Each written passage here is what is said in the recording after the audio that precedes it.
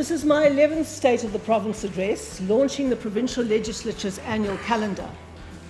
It is the penultimate one before the end of this administration's second term.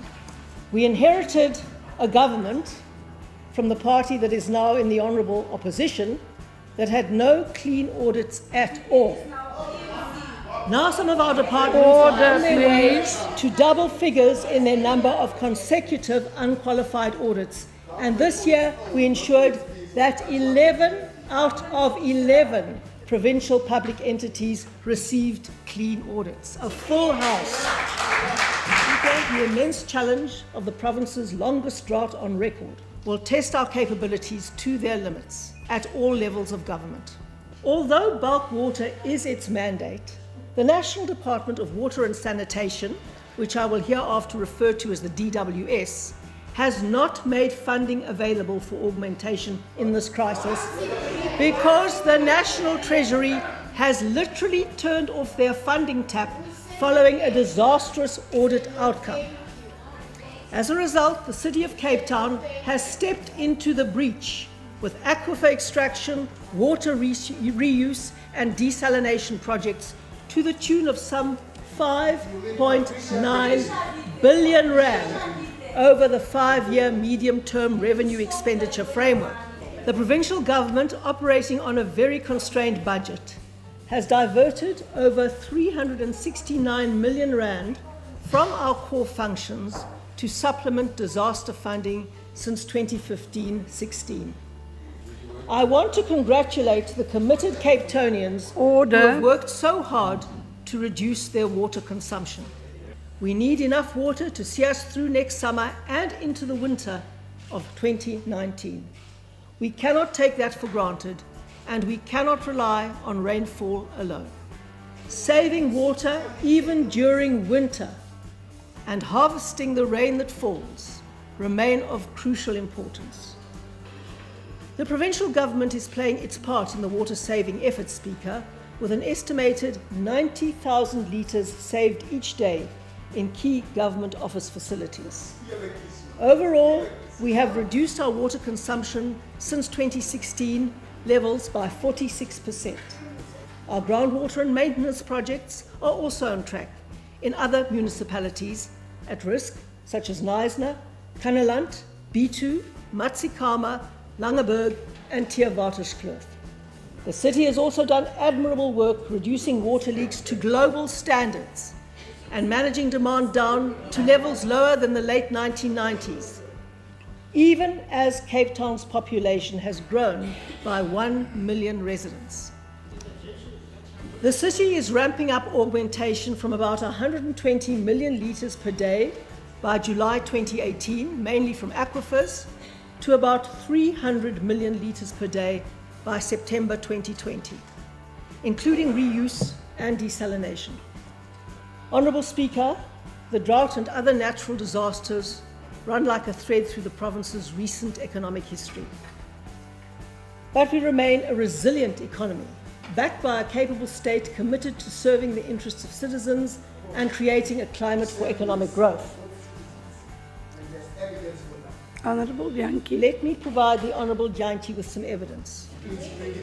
A total of 598,000 new jobs were added to the Western Cape since the fourth quarter of 2009, the year we took office. Since 2014, we have seen over 7.2 billion rand of investments in the province. We've also closed a total of 64 trade deals to the value of 11.1 billion rand since 2014. Our Africa expansion program has committed to 691 million in deals to date. Honourable Speaker, we are very serious about economic growth, and we are equally serious about land reform, whether urban or rural. There is currently a 59% national backlog in the transfer of ownership to subsidise housing beneficiaries. In the Western Cape, we have brought this down to 25%, from 65% to 25%. In total, we have delivered over 82,830 title deeds to beneficiaries since 2009. Honourable Speaker, we are forging ahead with a set of catalytic housing projects aimed at the poorest residents that will transform the urban landscape for the better. A total of 105,201 housing opportunities are in the pipeline for completion by 2022. Honourable Speaker, in pursuit of a connected, high-opportunity society for all, we have launched one of our biggest flagship infrastructure projects of our final term, namely the broadband game changer.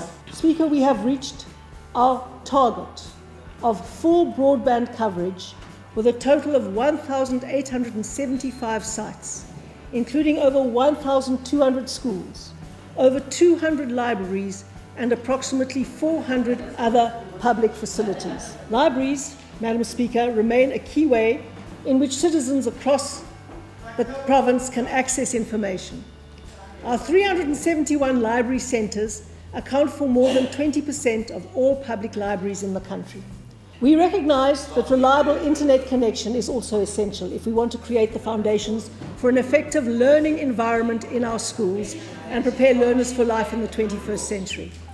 That is why we have put major resources behind our e-learning game changer, which is one of the three focused on providing opportunities for young people to succeed in life.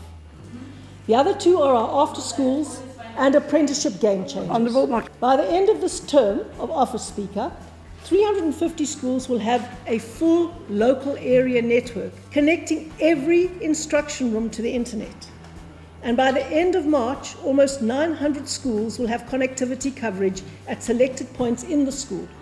The number of learners engaged in regular and consistent after-school programming has increased to over 72,000, a 264% increase since 2014.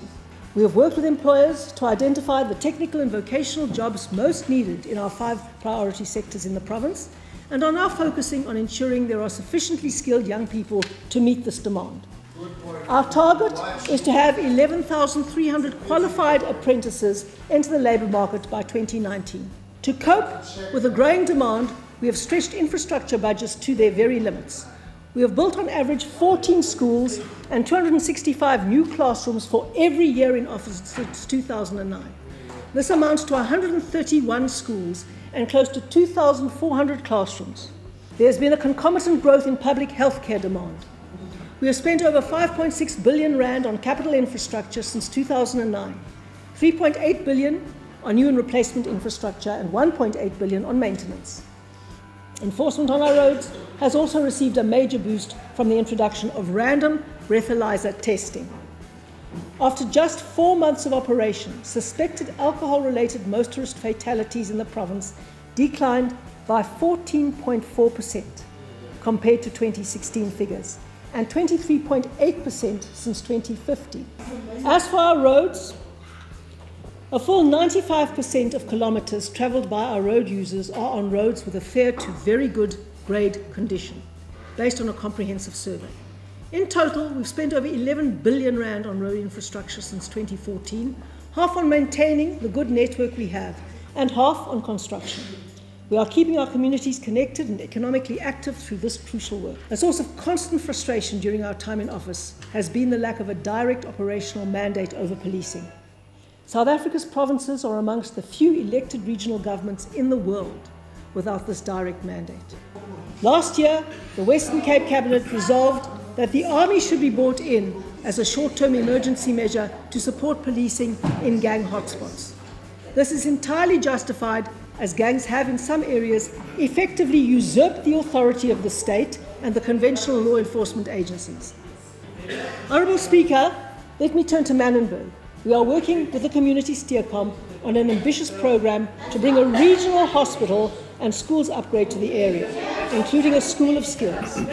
The City of Cape Town is also investing in various upgrades to public infrastructure in the community, including lighting, roads and parks. The long-term vision for the Manenberg upgrade is the construction of a youth lifestyle campus in Manenberg, a network of education and after-school facilities linked by safe promenades and upgraded lighting and infrastructure.